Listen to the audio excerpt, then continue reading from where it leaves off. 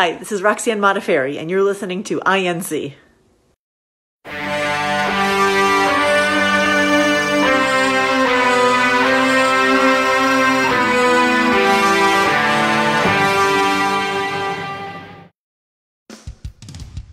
When you think of pioneers of women's MMA, names like Rousey, Cyborg, and Carano come to mind.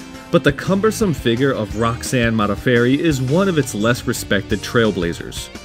As she dons the gloves for the final time, we take a look at Modafferi's 20-year fight career, one that took her from high school gyms in Japan to a UFC title fight. Welcome to the INC, and this is the story of Roxanne Modafferi.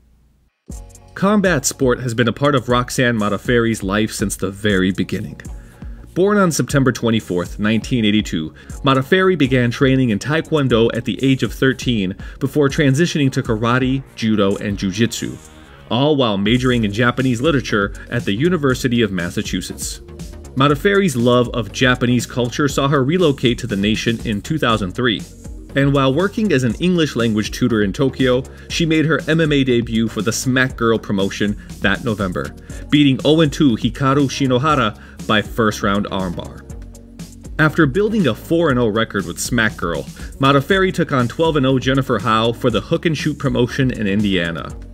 Howe was regarded as the best female fighter in the world, yet Modafferi put on a grappling clinic to score an upset win over the lady from Utah.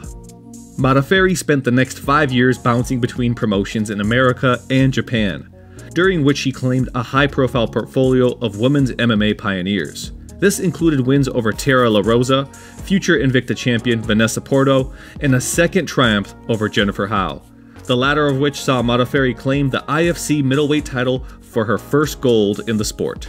It's over, ladies and gentlemen. The #1 female fighter in the world, Miss Modafferi. The greatest night of Modafferi's career came on May 27, 2007, when she competed in a one-night tournament for the K-Grace promotion in Tokyo. After submitting Korean fighter Hee-Jin Lee, Modafferi claimed decision wins over MMA pioneers Marloes Kunin and Megumi Yabushita, both of which were finalists in the fabled Remix 2000 tournament 7 years earlier. With her IFC title and an earlier triumph for the Fatale Femmes promotion in Los Angeles, Modafferi staked a claim as the most accomplished female fighter in the world. By 2009, Modafferi boasted a 15-5 record and the accolades of hardcore MMA fans. But her achievements were soon being overshadowed by a women's revolution in America.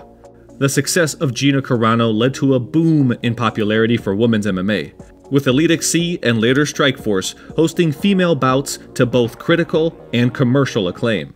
Like an international pop star, Modafferi realized she needed to break into the American market if she wanted to be legitimized as a top-level fighter.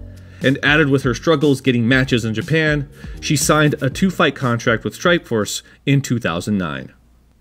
Amid much fanfare, Modafferi took on bantamweight champion Sarah Kaufman at a Strikeforce Challengers event in Washington.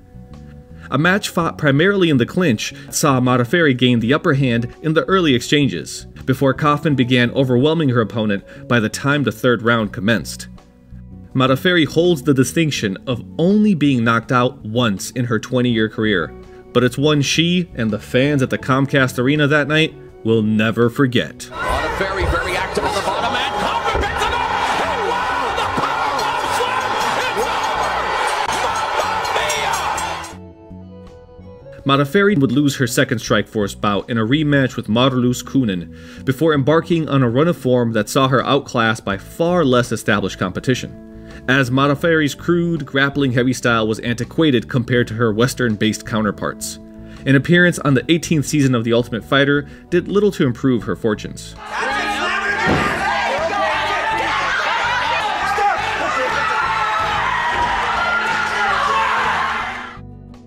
By the time she lost to Raquel Pennington at the Ultimate Fighter finale, Modafferi was winless in her past 6 matches and had become a figure of ridicule to those unaware of her early success. The Happy Warrior contemplated walking away from the sport, until an unlikely source gave her career an improbable second wind. In 2011, longtime MMA executive Shannon Knapp formed the all-female promotion Invicta, after growing concerned with women's MMA's future after Zuffa's purchase of Strikeforce the previous year. Invicta held its first event on April 28, 2012, boasting a mix of rising prospects and MMA veterans from the sport's early years. Invicta sparked a turnaround in Modafferi's fortunes, winning 6 of her next 8 fights and quickly becoming one of the promotion's most popular fighters, thanks in part to her fan-friendly demeanor and playful attitude during the pre-fight weigh-ins. Modafferi's upturn coincided with changes in her personal life, committing her future to flyweight and relocating to the Syndicate MMA gym in Las Vegas, where she developed a vicious ground-and-pound game to complement her jiu-jitsu.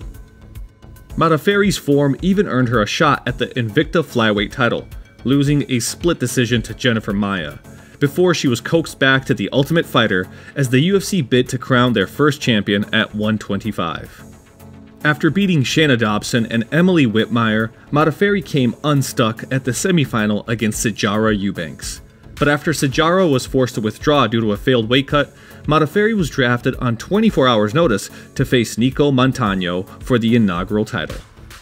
Despite a spirited performance, Modafferi was second best to Montano for the majority of the fight, until a Hail Mary submission late in the fight nearly turned the MMA world on its head.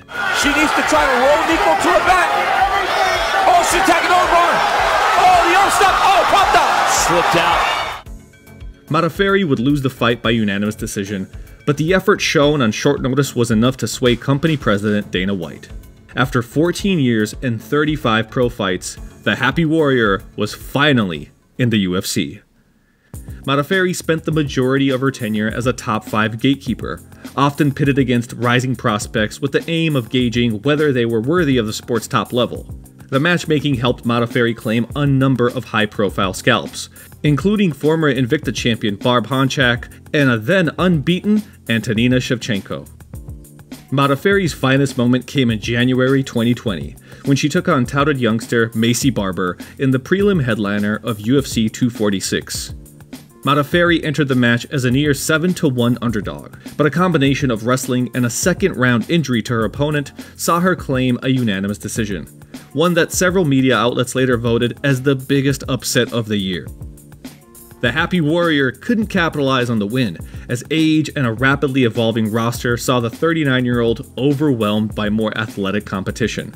Modafferi would go on to lose 3 of her next 4 fights, with her sole win coming against Andrea Lee in September of 2020. Modafferi is set to face Casey O'Neill at UFC 271, having already announced the fight will be her 50th and last in MMA. Roxanne Modafferi can be considered MMA's greatest underdog. While lacking in physical attributes, her knowledge of the game and willingness to adapt kept her relevant long after her peers had retired. Modafferi can ride into the sunset knowing her place as an MMA icon is secured.